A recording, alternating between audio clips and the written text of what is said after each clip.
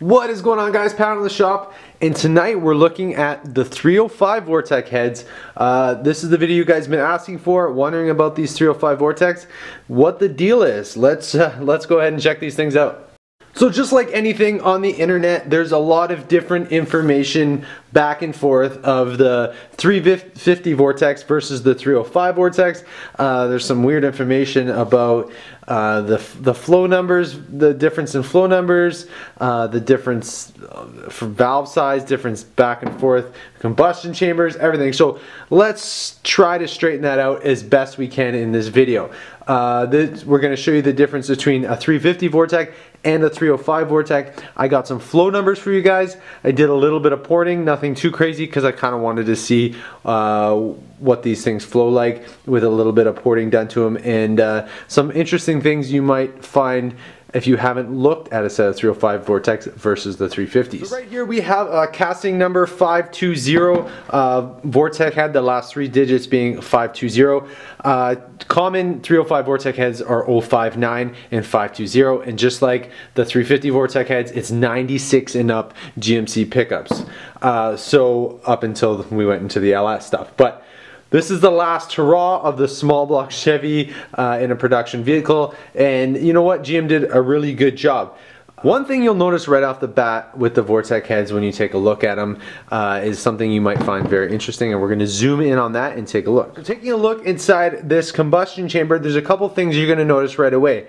The weirdest thing being on a 305 Vortec, they have what you call a little ski ramp in there.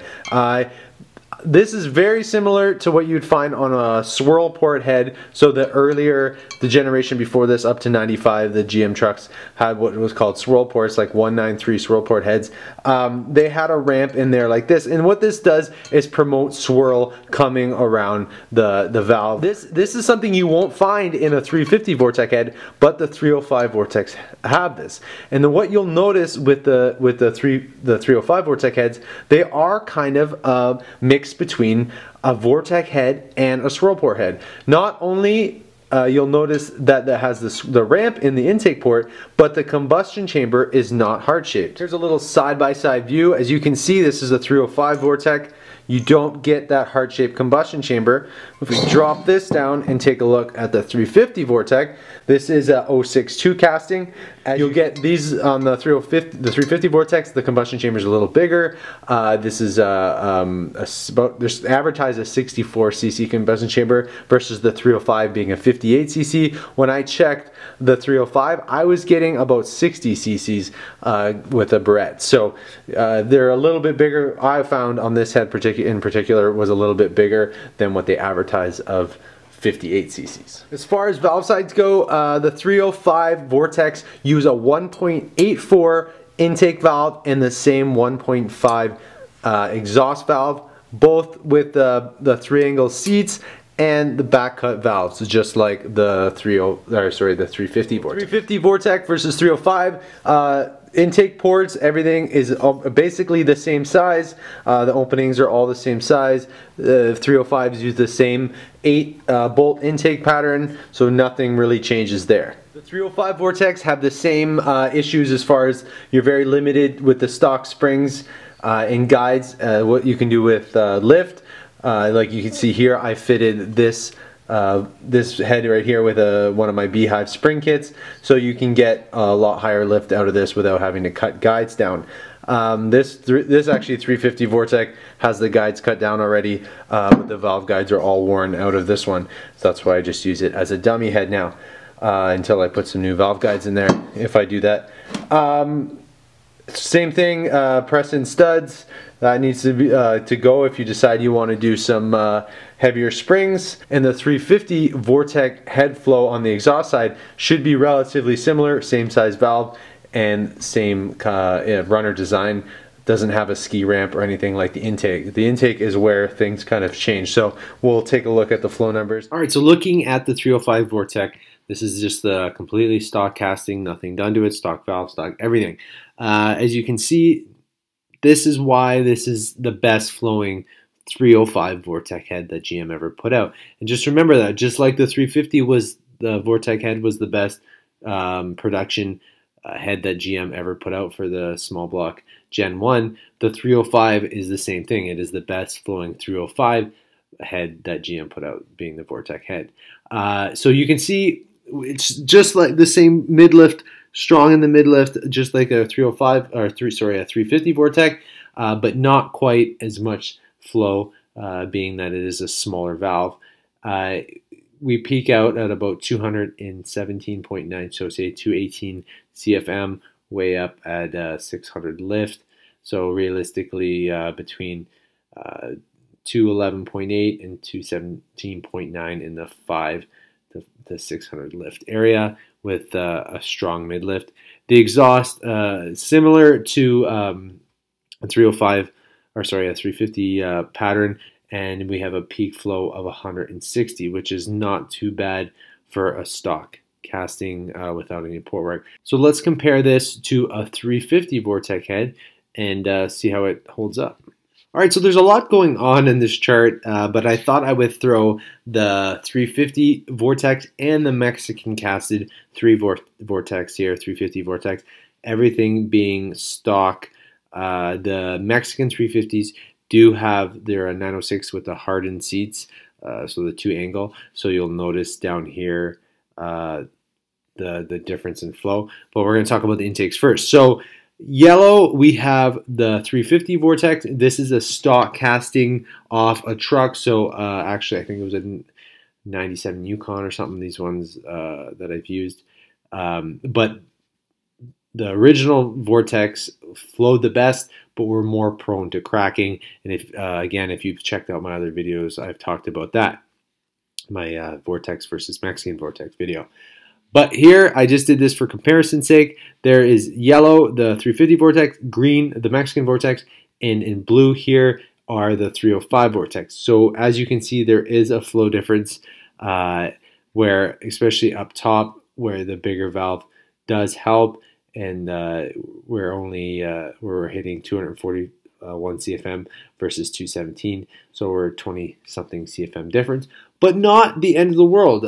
You can tell it's still a good flowing head, the 305 Vortex, but here, you know, you almost have a 30 CFM spread at 500 lift, but they get kind of closer and closer as we go down, and if you've done any sort of comparison in heads, the mid lift 300, 400 thou is quite important as the valve hits that spot twice. So if you're looking here, there's about a 20 CFM difference, and then you're talking 176 to 188, so 12 CFM difference here. So maybe not as bad as you guys think, and let's compare that to some porting. Done some porting on the 305 Vortec heads, and see how well they respond. So here's something I wanted to try, you guys might find interesting. So that ramp you see in the intake runner, I decided to see what would happen if I just remove that ramp and basically just make it look like a 350 port without, you know, touching anything else really. And this is the results you get. So the exhaust, don't worry about that, it's all the same.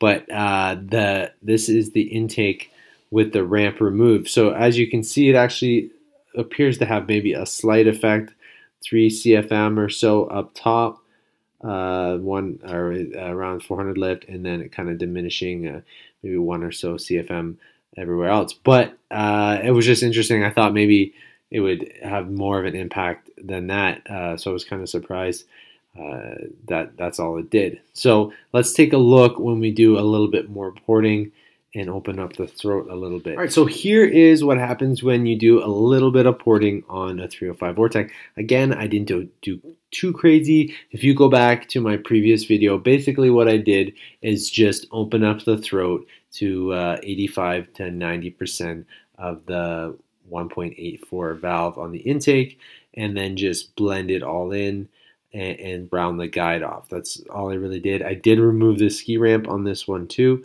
And this is the results I got, and it's not huge flow difference. You know, here's a little bit of a jump, 176.4 to 182.5, but that's decent. That's in an important area. Almost no change at 400, and then at the top it kind of kicks up a little bit. So not huge gains from what I did there. I wonder now if maybe I should have left the ramp and played with the throat. I haven't done a whole lot of porting on 305 Vortec heads because most guys are not asking for them. I basically just did all this because you guys been asking about it, and it was for my own curiosity as well. So this is what I got. But again, it's always a positive result when you do some porting and you really don't lose any flow anywhere else. Oftentimes when guys port, mostly over port, you'll kill the lower lift, under 400 thou. You can easily kill it. So I didn't do any real intake runner porting. This is all just a throat port and then a little bit of valve unshrouding. But being that you have smaller valves, valve shrouding is not so much an issue in the combustion chamber. But this is the results we got. I would, it might be interesting to put a 194 valve in a set of 305 Vortec heads and see how it flows, and then maybe a 1.6 valve on the exhaust. But you can see, just like the 350 Vortec heads, the exhaust responds well to some porting. I did the same thing. I did a little bit more of the throw port and a little bit more of the runner porting, like I did on the previous video with the 350 Vortec heads, and got good response all throughout the whole lift area as well. So not a bad set of heads, really. 224 CFM peak, 166 on the exhaust. That's a decent set of heads when you compare it to any other stock Vortec head, and even the smaller aftermarket heads.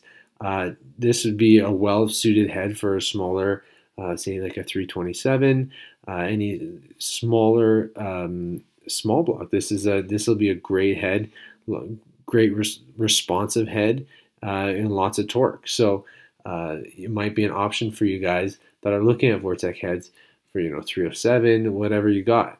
Or if you're building up a 305, you can stick to a 305 Vortec head. You do have that smaller combustion chamber, so keeping the compression ratio up is a little easier with the 305 Vortec heads. So what do you guys think? The 305 Vortec, was it what you expected? Is it better than you expected?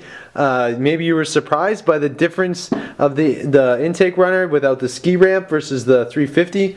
Combustion chamber different. I'm actually surprised they did that with the combustion chamber, because a lot of the power with the Vortex is in the combustion chamber. So kind of surprising in my opinion. Talked about in my other video, we're going to do a Help Me Build It series coming up, where I'm going to let you guys decide on what parts we're going to put on 355 that we're going to build. I'm going to let you guys pick the cam. I'm going to let you pick the heads. Maybe you guys will pick the 305 Vortec heads. We'll do all the tricks. We'll do a beehive spring kit, port them out, and get them all freshened up, and then put them on the dyno. Put it on the motor, build a motor, put it on the dyno, see how much power we can make. Maybe we'll make some surprising power with these 305 Vortec heads, or maybe you guys will pick a set of 350 Vortec heads, or I got some aluminum heads. I got a bunch of stuff. So it's going to be interesting, but I would like maybe we'll have to build a couple motors, and one of them being some 305 Vortec heads on a 350, and see how well that works. Maybe everyone's leaving these in the junkyard looking for the 350 Vortec heads for no reason, when you can get a set of these for fairly cheap, because everyone seems to be just passing them up. So please like and subscribe, guys. Hope you enjoyed this video. Feel free to ask me any question below about the 350 Vortec heads or 305 Vortec heads that I forgot to answer in this video. Anyway, guys, thank you.